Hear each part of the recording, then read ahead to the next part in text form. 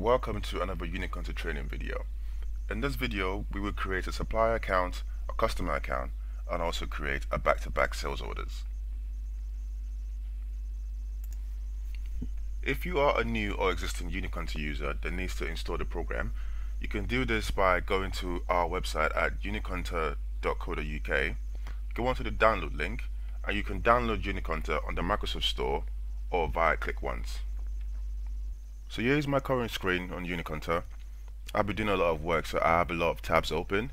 As you can see, I have the vendor tabs and the vendor group tabs, purchase order tabs. But I don't want to work with these tabs anymore, so I want to close every single one of them. I'll just click on X, close all windows, and I can start all over again. Here we go. To your left, you have all your modules: general ledger, customer, CRM, vendor, inventory, project, company, and tools. I'm going to create a customer account. Click on customer here at the top. A new tab should open where you can see your current existing customer details. I press add to create a new customer account.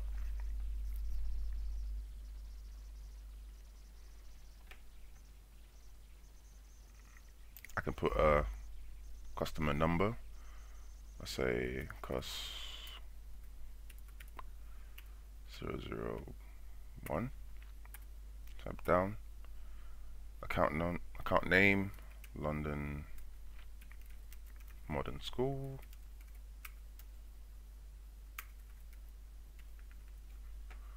Address XYZ Street,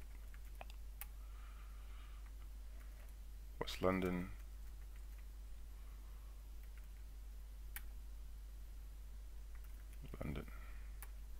W3 1PZ.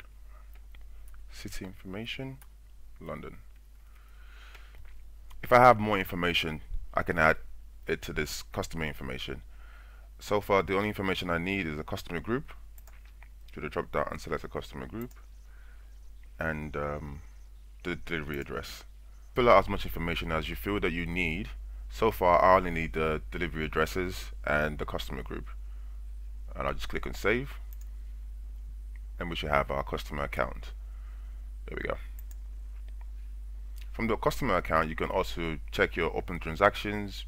You can create orders and quotations, or check existing invoices, or add contacts or change other information that you want to change. So the next thing I'm going to do now is I'm going to go to the supplier module, the vendor module, and create a new supplier/vendor. This follows the same process as creating a customer. So a new vendor, click add.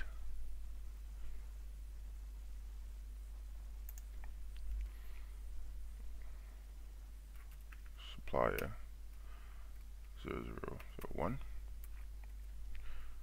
If you have the VAT number, you can also add that to the information. Stationery first. Address ABC Street, London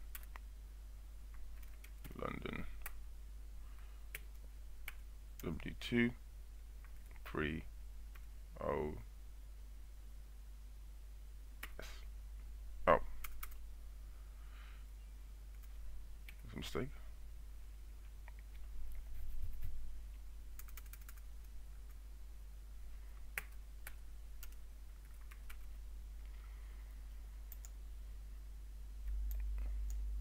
I'm going to copy this information into the delivery address.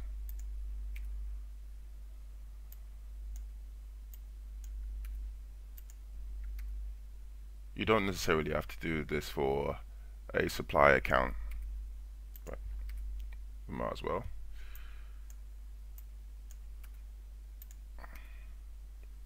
Let's go and select the vendor group or supplier group, Trade UK, and any other information you might want to supply. Click save, and there you go. That is your vendor account and your customer account.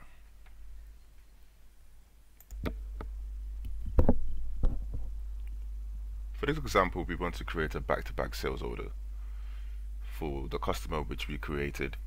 So I'm going to go to the customer module and select sales orders.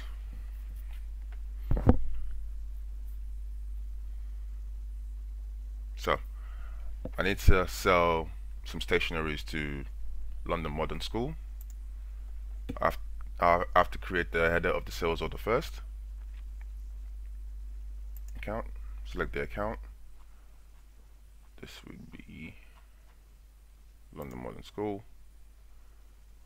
Reference, if you have any information. The order group. Any other information that you might want to supply. We've added all the information for the customer. Now we can go to the sales order line. So you click save and go to lines. You would get another tab for order lines. In this example, we are going to sell London Modern School ballpoint pens, but we don't have any in stock. So we would also create a back-to-back sales order for this. So I'm going to sell them 10. As you can see, the total amount for the sales order is right up here. Make that 100. Okay. Click save. And go back to the sales order header. From the sales order header, you should click on create purchase sales order. You get a dialog that says what type of order do you want to make. I want to make a purchase order from a supplier. My supplier is stationery first. I press OK. It tells you the purchase order has now been created. Gives you the order number, which is 13. You can choose to go and see the purchase lines or stay in the current screen that you're now on. So I want to stay here. Say no. But if I go to the purchase order tab, press refresh, my PO is here, as you can see with the lines. Ballpoint pen. Now we have our purchase order and sales order. To confirm the sales and purchase order, we go to the sales order header to confirm it. Go to document, drop down and select order confirmation. We're going to do a print preview to see the order confirmation invoiced, or we can also send this to an email. In this case here, I also want to update my item stock status and press generate.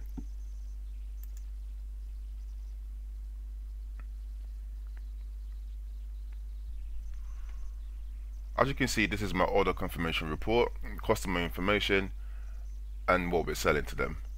You can always modify this report. This is based on just a basic template. You can always modify it and add new things to it.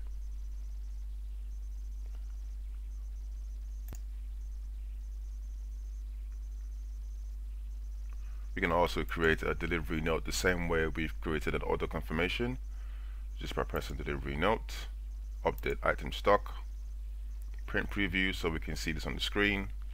If there was an email here, this option will be active, but currently London Modern School has no email address, so we just click generate, and there we go. This is our delivery note. It follows the same basic template as the order confirmation, but this is also modifiable, and you can add and move things around on the report designer. The report designer is located in the tools module. Drop down report generator, and when you click on the report designer, you should be able to create your own invoice templates, delivery note templates, order confirmation templates.